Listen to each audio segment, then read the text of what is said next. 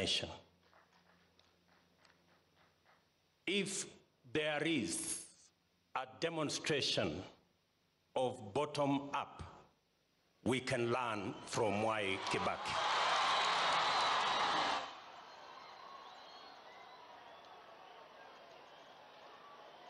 We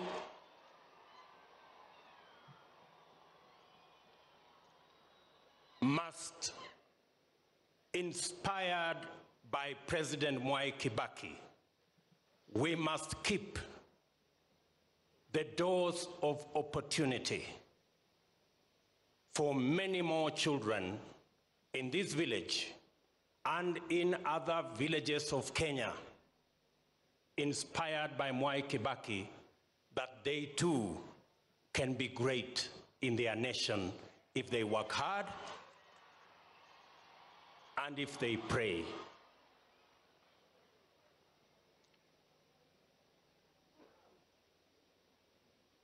Muthaura has said, and I agree with him, that Mwai Kibaki is the father of modern-day Kenya. It is true. Mwai Kibaki planted the seeds of what has become the greatest transformation of our infrastructure under him and under our fourth president, President Uhuru Kenyatta. He laid the foundation, the man who lays here today. And even as he thought about big infrastructure projects, Mwai Kibaki did not forget the ordinary people. He did not forget. And that is why, under Mwai Kibaki, he made sure that motorbikes were zero-rated, and that is when Border came into being. And today, it is a sector that hires close to 1.4 million Kenyans. He was great, but he was also simple. And so, as we celebrate his life, as we celebrate Mwai Kibaki, we must remember, when I became his Minister for Agriculture, and me and my peers, Romano Kiome, went to see him about the challenges we were having in fertilizer, which had gone up to about 5,000 shillings a 50-kilogram bag. His wisdom and understanding gave us the opportunity, under his guidance, to reduce the prices of fertilizer to 2,500, and the first subsidized fertilizer in Kenya was brought about by the third president, President Mwai Kibaki. At a very personal level again, when I was promoted to the Ministry of Higher Education, and we had a backlog of university students, under his guidance again, we managed to have another double intake that henceforth removed the backlog that students had to wait for at least 2 years to be able to go to university after they complete their Form 4.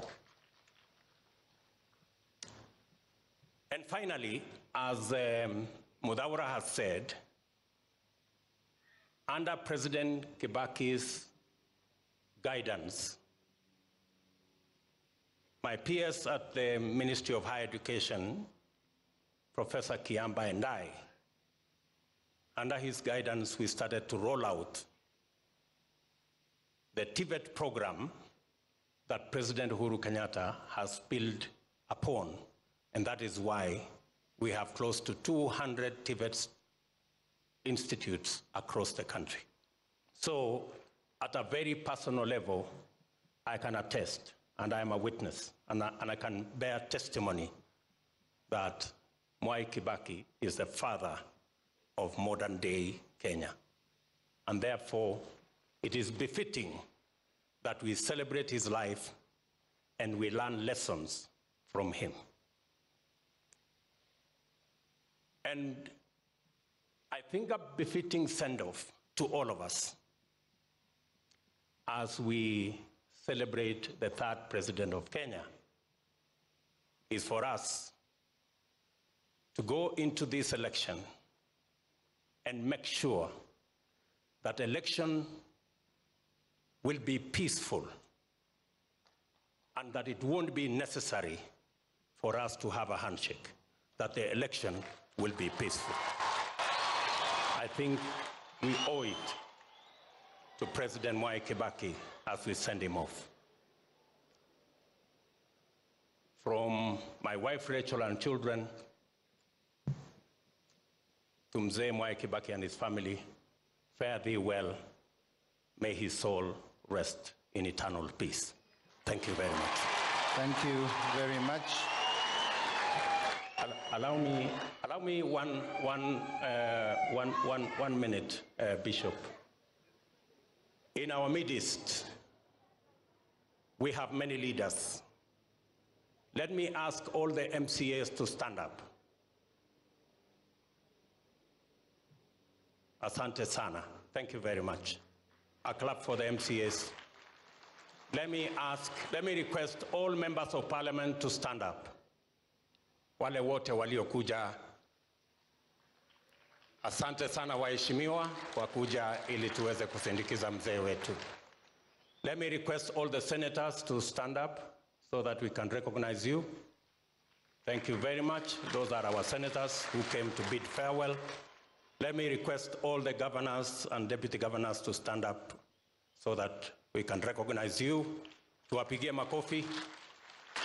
Asante sana. In our midst also, we have our former Vice President, Musalia Mudavadi, and we have our former Vice President, Kalonzo Musyoka, in our midst. Thank you very much, my brother. And I don't know whether we have Mzee Mudi Awori, who was also a Vice President to Mwai Kibaki. He was there yesterday. Thank you very much. I thought of recognizing those leaders. Asante sana. Thank you. Maybe at the same breath, may we recognize the speakers of the National Assembly and the Senate.